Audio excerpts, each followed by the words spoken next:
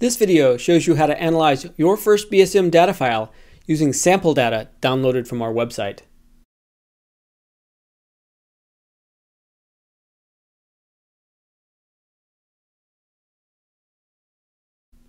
I'm going to download two files from the group labeled BSM with PS data. The first is a compressed BSM file. When your browser downloads the file, it may uncompress it, in which case it will look like a generic document icon. If your browser doesn't uncompress the file icon will have a zipper down the middle. In this case, just double-click the file to uncompress it.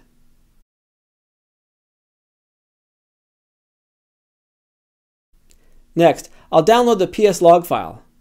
The PS data is optional data that can enhance Apple's BSM audit data. Your PS document icon will probably look like a generic document icon and will not have the PS logo on it.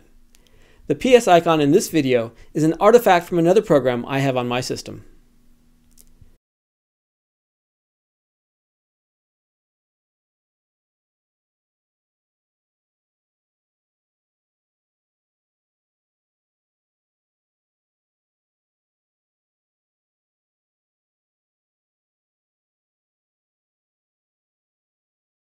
The pane in the upper left corner shows each process identified in the BSM audit data. When possible, the program name for the process is also shown. Clicking on a process shows additional audit information in the other panes.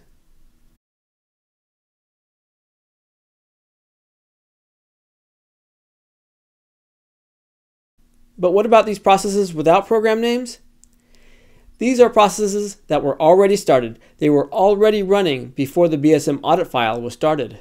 This is what the PS data is for, to augment the missing information from the BSM audit data.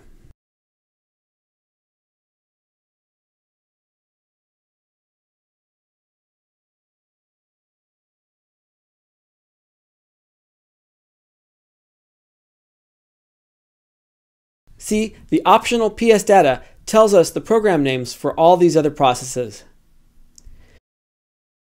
See the built-in help documentation for details on generating the PS log data. I hope this has helped you get started with Audit Viewer.